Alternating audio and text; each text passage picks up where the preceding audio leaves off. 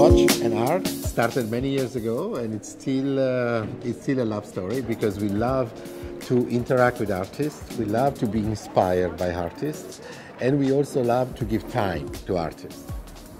Biennale in Venezia, we have the incredible opportunity to show their work and to give them a stage in front of the world in both Arsenale and Giardini.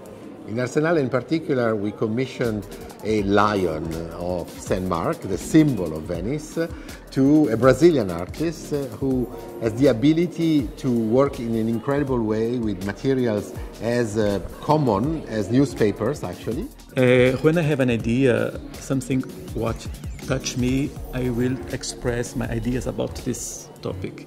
And for example, in this case, newspaper is information, information is power.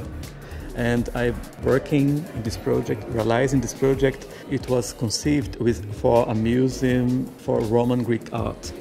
Something with what is really important for the city and for me, this art, this is culture, this is tradition.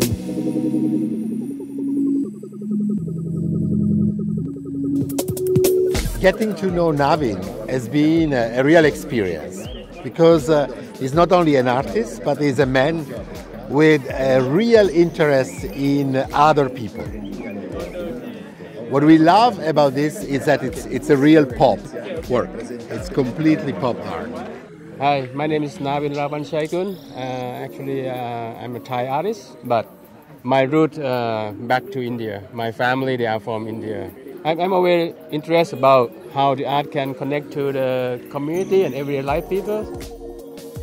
I meet different people when I came to Venice last December, especially the people who migrate from different places and they became Venetian. Especially you can see a lot of them through my picture to this panoramic diorama of this painting.